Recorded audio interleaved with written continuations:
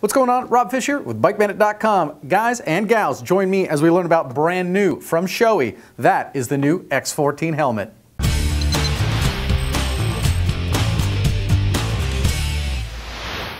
Welcome back and thanks always for joining me. Bringing it to you first, we are BikeBandit.com, and that is the brand new X14 from Shoei. It is simply amazing. Let's go with a couple basics for you. First things first.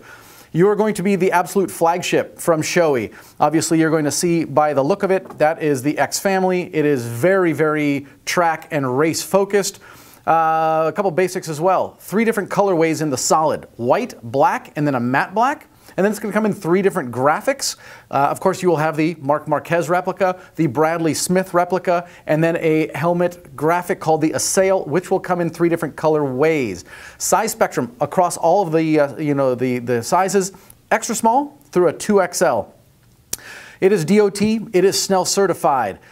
Amongst those sizes, extra small through 2XL, there are 4 shell sizes. So an extra small and a small is going to share a shell. Then medium will get its own, large will get its own, and then extra large and 2XL will get its own shell. In those 6 sizes, there are 5 different EPSs. This thing is absolutely awesome. The way that Shoei has done their homework, the X12, which is the predecessor, has been around since 2009. We are now at the very beginning of 2016. They have had well over half a decade to improve over the fantastic X12, and they've got 3 pending patents on this. It is simply awesome. We're going to put it on the rotating wheel here in a second. You'll get the full 360 view of it. But let's just go with the real meat and potatoes of it. The shell is going to carry over to be the exact same material. It is an AIM Plus material. It is a 6-layer laminate. It is basically, think of it as fiberglass, some other organic fibers, and then a resin pushed through it. You still have internally a dual density, multi-layered EPS, and that is truly what an esteemed colleague of mine in the industry says, what saves your bacon. So you have the EPS. One is hard, one is soft, and that actually can slow at an extended rate, the impact being transferred through and to your head. Over the X12, this is leaps and bounds. Of course, you have the, basically, I'm going to call him the fastest guy on the planet, Marc Marquez. He has been your tester, as well as Bradley Smith and a bunch of other pros on track. Over the X12, it is lighter. It is just over 50 grams. I believe it's 51 grams lighter. Now you're saying 51 grams, seriously, come on. Is that really monumental? It went from 1691 to 1640. That is a 1/10 of a pound. Doesn't sound like much. At 150 miles an hour, full blown, full aggressive on the racetrack. And that's the mentality behind this. Smoothest aerodynamics, and there's a bunch of things that I'll show you, which are those pending patents. It is absolutely divine. So here's some numbers that I want you to ponder. You have basically 3 numbers when it comes to improvements that are truly statistical data. It is a 3% reduction in lift at speed. When the helmet wants to actually climb up on your head, that has actually been lowered. It is a 10% reduction in drag, which is massive, and a 50% reduction in buffeting because they added the wake stabilizer system on the back. We're going to get into all of this.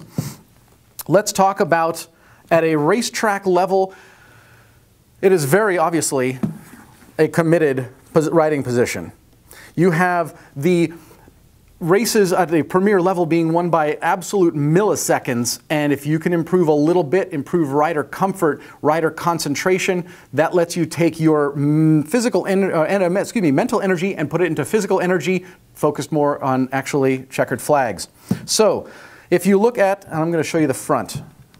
There are 6 intake vents on here. They are all closable. You have separately done a chin vent, a mouth vent, then of course you have your brow vent, and you have your chimney vent up on top. Now, check this.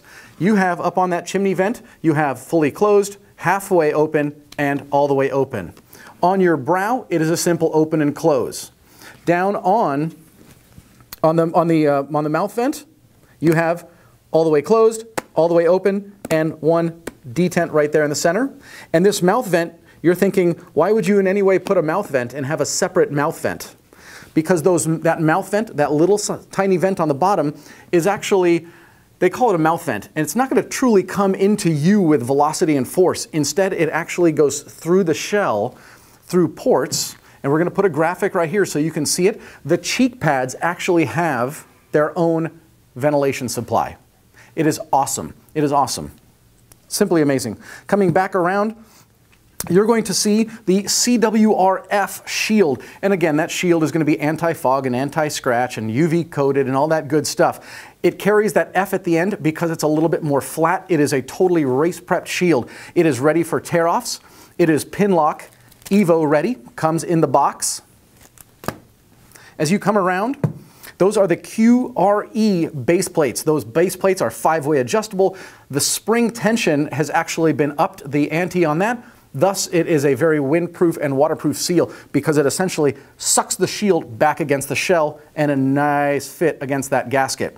Another nice thing I'm just going to point out is if you have, let's say, the RF 1200, and they run the same base plates, you can actually put on the photochromic shield, and that's the one that's going to go from tinted in the sun, and then within a moment, in a minute, it actually can clear up as you, let's say, go through a tunnel or at night. So you don't need to change that shield. Absolutely awesome. You're going to notice these I'm going to call them buttons. I'm going to call them buttons, but they're calling the technical term is a vortex generator. And when that helmet is in that position, that actually smooths the airflow over the side of the helmet. Remember, we talked about actually that reduction in 10% of drag. That is a huge component into it, and that is, again, patent pending. We're going to come around, and before we even come around, you see all these angular edges that are built into the actual shell itself? That, again, adds into that equation. And again, if you can reduce here and a little bit here and a little bit here, it adds up to a monumental, huge, huge difference. We're going to come out to the back of the helmet. And you're going to notice that helmet is very long in the back. Very long in the back. But everything that you're also going to see, all these vents, etc., these are all components, are all frangible. So in a crash scenario, these are gone. And your helmet underneath stays nice and smooth, minimizing the risk of snag, etc. But coming around, we'll start at the top in the back. We talked about the 6 intake vents that are closable on the front. You have 6 exhausts on the back. These are open all the time. Underneath these gray pieces right here, exhaust vent, you've got 2 in the center, and then underneath these wake stabilizers on the back, and underneath, that's another one. That's actually another 2. So there's 6 vents always extracting the heat. You're going to notice, again, in that riding position, what are you going to do? You're going to create that vacuum, that negative pressure right here, sucking the air. Basically, yes, do these have a function? Yeah, their main function is actually to release the vacuum being created by this. Absolutely amazing. These 2 gray fins on the back, those wake stabilizers, that's another patent pending from Shoei. Those are totally replaceable. Somebody like Mark Marquez said he could feel the difference instantly. Could I? Not at all. Why? Because I'm old and I'm slow. But I think they run an extra $30, and you can actually get slightly smaller ones, so it depends on your personal morphology, the bike you're riding, the height of your windshield, protection from your fairings. Again, this is just the outside. Now we're going to jump onto the inside, because here is truly an amazing, amazing thing. One more thing, by the way, on that shield, of course, you have this little button up front. That is going to pop up, and that actually locks your shield down. But I need another handhold, so in we go. You're going to notice here, you have the ability, comes in the package, comes in the box. You have a breath guard, you have a chin full curtain, and then you also have a chin mesh curtain underneath, but that full one on the bottom actually acts as another deflector, just moving air out around you. Again, this thing is absolutely awesome. But here we go, and we're going to dive in. You have a double D-ring closure on the bottom, very traditional. This entire liner, of course, is moisture wicking, so antimicrobial, anti-funk, anti-stink, everything that you would expect at a caliber level like this. You're going to see, again, I'm working backwards and upside down, so forgive me. These 2 red stripes, these are for emergency personnel. These cheek pads drop straight out vertically in case, obviously, medical personnel needs to help an injured rider. So I'm going to open this up here really quick, and we are going to show you another, imagine that, patent pending on this helmet.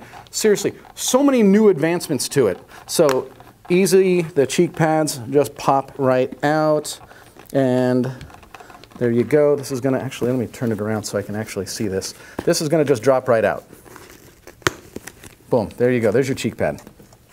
You're going to notice different materials here. This is very, very soft. This is, I'm not going to say more coarse, but this is obviously where you're going to do the majority of your sweating, is right up front here. This is more of a seal on the bottom, very soft, very comfy, very nice. Put that right there. Inside here, you will see the ability, if you have a communication system, you can take out this little foam panel, and there you'll see is a little detent for speakers for your communication system. But this is where I really want to show you something that is absolutely, totally pioneer, so awesome.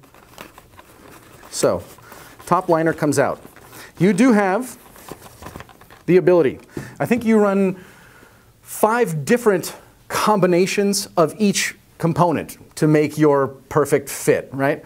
But the team at Shoei has done this. These panels are essentially all replaceable. So let's say you want your top or your side, your left side, to be a little higher up. What do? Is you move that, and you can take this. I'm just going to take all 4 little pieces off, and you can choose the thickness. You can put it exactly where you want. Absolutely amazing. Absolutely amazing.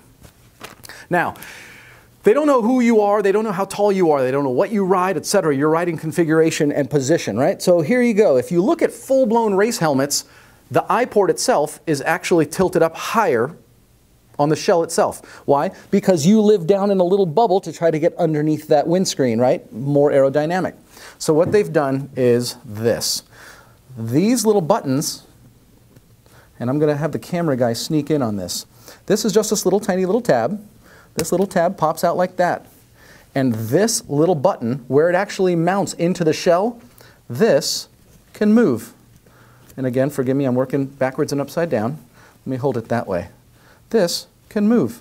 I want it up here. I want it down here, wherever you want it. And then what do? Is you just take this little guy and you put him into his little spot. You drop this right in. And again, forgive me, I'm working backwards and upside down. You know, let me actually work right side up and put that into its happy spot. I'm going to put it right here is perfect for me. And then that just dropped right back into position. Absolutely awesome. 4 degrees is what they're saying.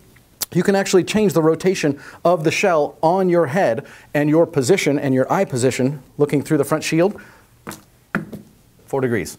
And you can change the thickness. And then you can change, obviously, the top liner thickness, because it's going to come, let's say this is a large helmet. It's going to come with a standard 9. You can actually drop it to 7. You can drop it to 5 if you need a little bit more room just on this top portion.